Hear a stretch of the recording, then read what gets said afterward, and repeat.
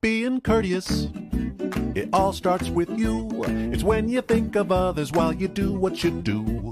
It could be something thoughtful, like holding the door, or wiping your feet so you don't mess up the floor. Being courteous, it happens when you see someone's face and realize that they need their own personal space. Or tidying up when nobody asks you to do it. Or eating food with your mouth closed so no one sees you chew it. It's courteous if you sneeze that you cover your face. Achoo! It's courteous not to pick your nose in a public place. Being courteous, it's all up to you.